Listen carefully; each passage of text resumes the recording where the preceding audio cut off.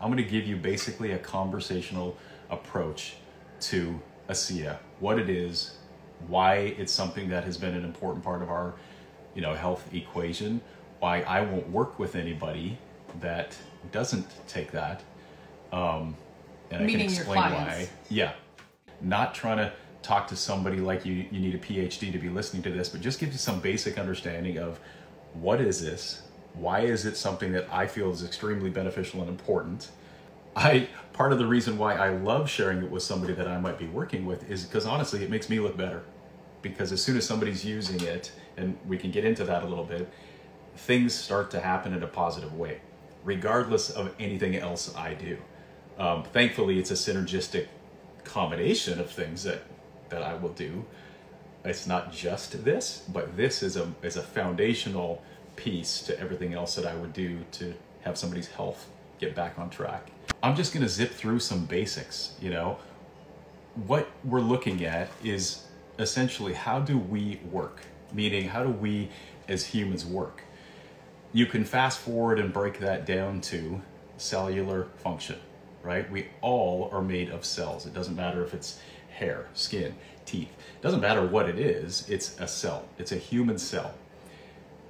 That needs to be working properly for ultimate health and healing to occur. And what is happening today more than ever in history is our health of our cells has been challenged in so many different unique ways, and ways that are really hard to give them the benefit and the tools to become healthy, repair, and get back to being able to do the job they're designed to do without having all of this negative input that is causing the breakdown of the cell. So if we go back to the basics and say we are cells, it's something that's a pretty important thing to look at, is how do we make sure those cells are able to do what they're designed to do? How do we try and give them the best toolkit to continue to do what they're designed to do? If the cell's not working, you're in trouble. Something is not going to be functioning properly.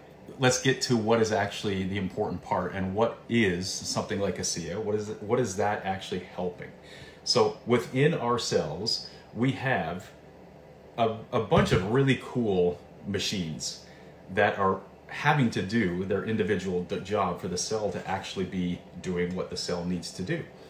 Within that category, there are things called mitochondria.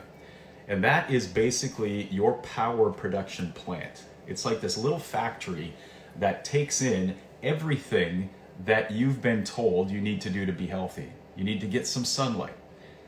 So our bodies take that in. You need to have good nutrition. And we won't even cover good nutrition, but just think good nutrition. That has to go in. You have to have hydration. You have to have mineralization. You have to have all of these things that come into our bodies, but it doesn't just, boom, turn into energy. Our bodies have to take those things in, and then there's a whole conversion from whether it's in here, whether it's absorbed through skin, but there's a process that takes place to get it to the cell. Once it's into the cell, now, some of you maybe remember the Krebs cycle, it's from biology, but this process that now takes the fuel that's been transported to the cell, now the cell is like, okay, let's get to work. What has to happen is the fuel goes through this factory, goes through the certain process of the Krebs cycle, and what's produced is called ATP, which, just keep it simple, it produces energy. That energy is then used for whatever the energy requirement is in that area. If the fuel isn't there, that's a problem.